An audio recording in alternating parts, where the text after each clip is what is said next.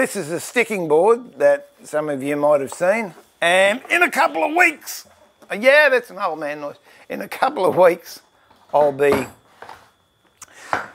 streaming from, I'm back, streaming from the workshop in the house, and I've got a much smaller one, but I still do mouldings there.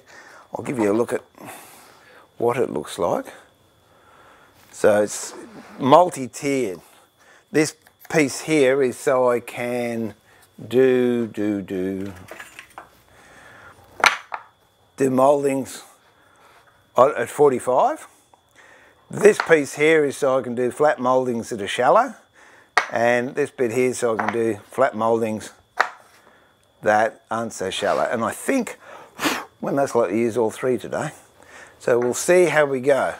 Very high tech, what I use, if I can find it. There you go. That's the dog for the end of the bench.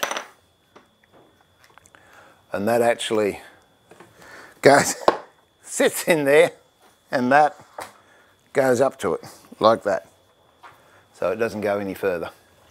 And then on the other end, I just put a clamp. So not too high tech at all.